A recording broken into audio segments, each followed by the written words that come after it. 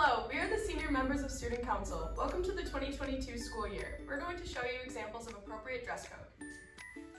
Appropriate uniform on Monday through Thursday would be a Providence polo with an Augustinian logo, tucked into shorts or pants with a belt. You can wear shorts up until October 1st. Shoes must be black or tan, suede, or leather. If you're cold, you can wear a quarter zip or a full zip with the Augustinian logo, but never a flannel or anything like that. Other examples of what not to wear Monday through Thursday would be crew necks for sports or other spirit wear, anything with a hood, shoes that are not black or tan.